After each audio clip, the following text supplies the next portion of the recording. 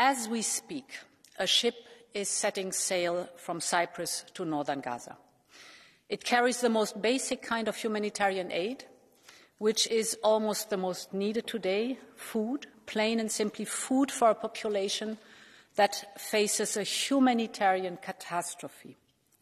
The situation on the ground is more dramatic than ever, and it has reached a tipping point. We have all seen the reports of children dying of starvation.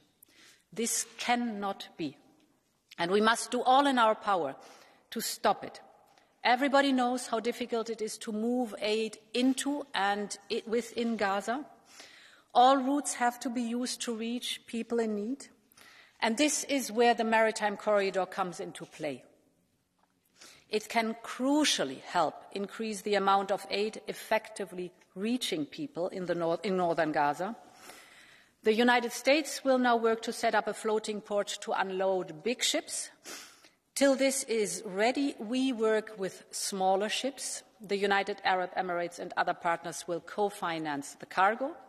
Cyprus will manage the departure at the port of Larnaca. And we, the European Union, will step up our logistics support on the ground. An EU coordination team is already in Cyprus, and we will finance and coordinate the flow of European goods through this corridor. In parallel, several countries, including some of our member states, have started to airdrop humanitarian aid from Jordan into Gaza.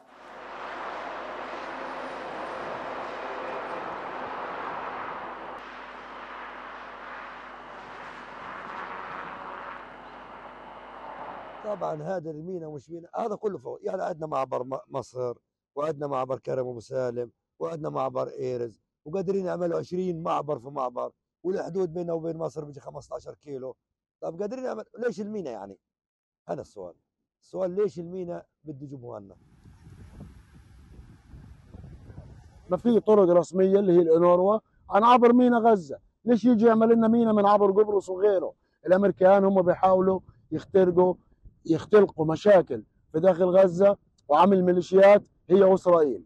المساعدات هذه اللي بتنزل كتلوا الناس فيها، هذا برمي من الجو، كتلوا الناس فيها برمي من البحر، لا هي داخله من البحر ولا داخله من الجو ولا انت كتل.